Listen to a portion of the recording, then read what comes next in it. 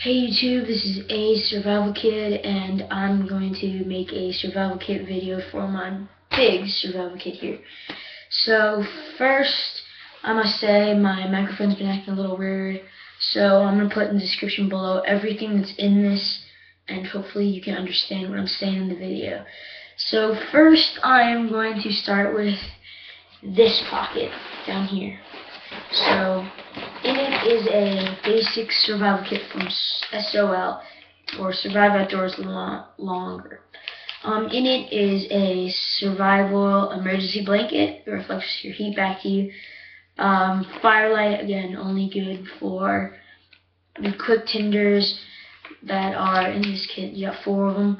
You get one whistle, 1 button compass. Spend your money on a good quality compass. Don't get button compasses. They don't work always in something.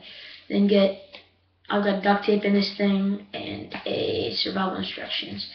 In the medical supplies, it's antiseptic tablets, ibuprofen, triple antibiotic ointment, bandages, adhesive fabric, and bandages and adhesives, stuff like that. And there's safety pins, always good for fishing hooks and stuff like that. So next is this pocket up here. In this pocket I've got a Coleman electronic compass. It states the date, the time, of course where north and south are and east and west are.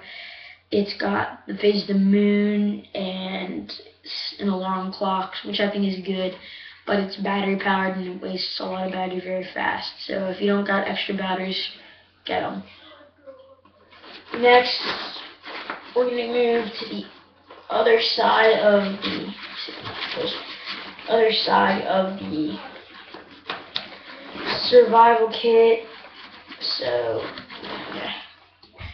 Next, we got this pocket. If you can see this pocket right here, it's my fire pocket. In it, we've got magnesium fire steel, and stuff like that, my starter. Then we've got these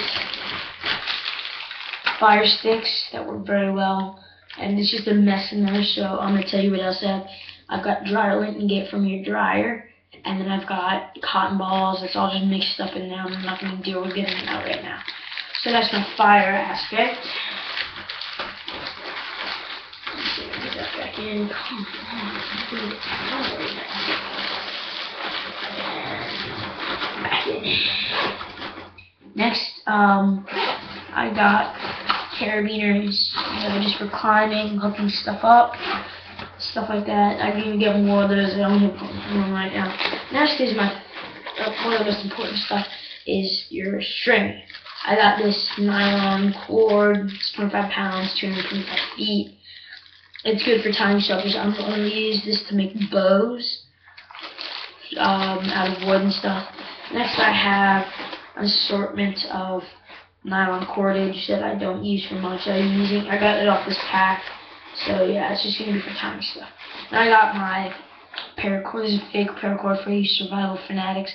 Works just as well. The only problem is it's not as strong. You know, you get 550. This is 100 pounds. Has 50 feet. It's good for me. Just good enough. I'll be using it to make shelters, some snares, and stuff like that. Next, we have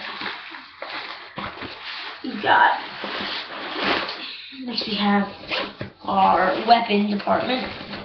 I've got my hatchet. Nice, heavy, good, nice rubber grip. It's made by Colman, so I can always trust them. This is good for chopping wood, chopping anything. But, you know, when it comes to firewood, do not use an axe. Put your firewood up against a rock and break it like a man with your leg. What else I have is, in this, I got it taken away. I feel really stupid about that. No one got hurt or anything, it's just I was being stupid. It's my survival knife. It's a 8-inch blade with a serrated edge that cuts up to a 6-inch diameter log. In the grip is a survival what's it called, survival kit itself. It's a survival knife. So in there is waterproof matches, sewing kit, and a fishing kit, button compass, and some plastic baggies and cotton balls.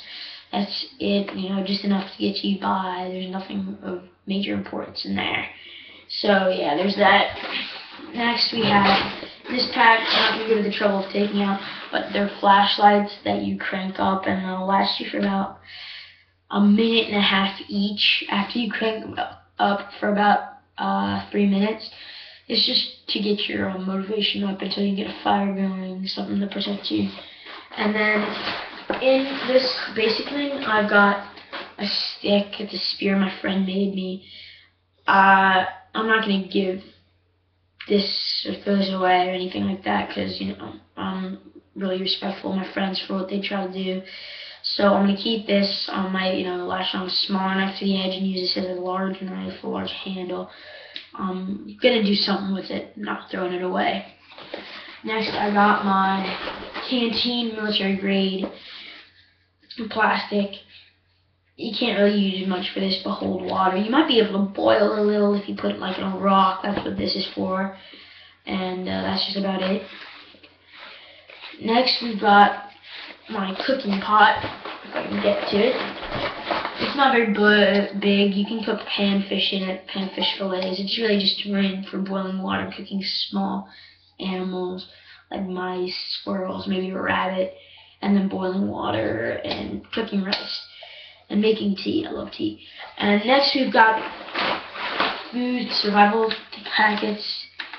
Don't ever use those unless you need to, because you're not gonna use them at all. You're just gonna gobble them down. If you're starving out there, go ahead and eat one, but once you start eating them, you won't stop, because you'll be just so accustomed to normal food, So my advice to you is just eat what you can get for yourself until you're in desperate need of that. So that's my survival kit. It's all contained within this camping bag, which I will be strapping more stuff to the bottom of this, like sleeping bags, a tarp, some glow sticks, a bunch of stuff like that. I got this bag for $20 at a yard sale. So it's good. It's a $200 thing. It's nicely worn. I'm not going to be, tossing around. I know, like Dan's Depot, they got a nice, strong, just purely closed cloth bag. And you know what? I respect those guys, but I'm not going to trust them to know what's best for me. So yeah, if you guys think I should add any more into my survival kit, just tell me, put it in the comments below, and then I will put everything that I have in the comments below, or most of it, and rate, comment, subscribe. Please tell me if I need more in this, because I'm just, I've thought of everything.